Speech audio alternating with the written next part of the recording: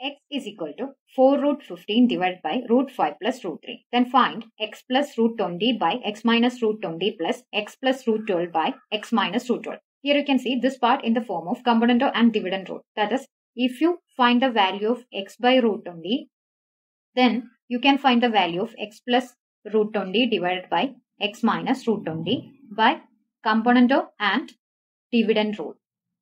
Same way, if you find the value of x by root 12, then you can find the value of x plus root 12 divided by x minus root 12 by CD rule, component and dividend rule. Here, you can see x is equal to 4 root 15 divided by root 5 plus root 3. Here, 4 root 15 can be written as root 16 into root 15, because 4 when came inside, it will be 16.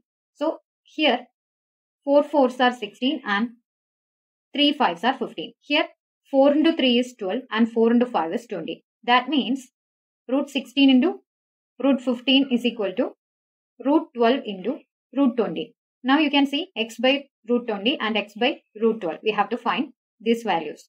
Here x is equal to 4 root 15, that is root 12 into root 20 divided by root 5 plus root 3. That means x by 12 is equal to root 20 divided by root 5 plus root 3, and x by root 20 is equal to root 12 divided by root 3 plus root 5.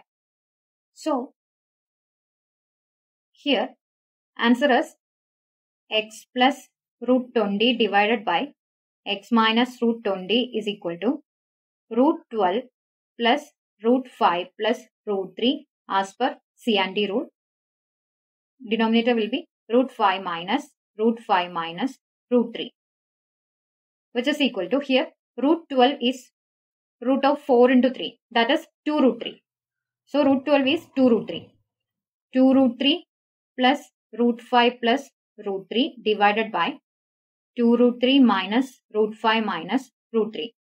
Here 2 root 3 plus root 3 is 3 root 3. Remaining is root 5 divided by 2 root 3 minus root 3 is root 3, and remaining is minus root 5. And we have find the first term. Now the second term is x plus root 12 divided by x minus root 12, which is equal to root 20 plus root 5 plus root 3 divided by root 20 minus root 5 minus root 3 as per component and dividend rule, which is equal to, here root 20 is root 4 into 5, which is equal to 2 root 5. So root 20 is 2 root 5.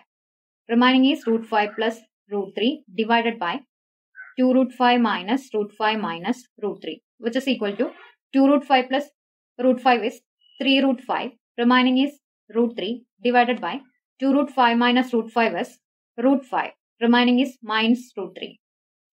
Here denominator is root 5 minus root 3. Here denominator is root 3 minus root 5. So I will take minus outside. That is minus of 3 root 3 plus root 5 divided by root 5 minus root 3. Now when you add, denominator is common. So your answer will be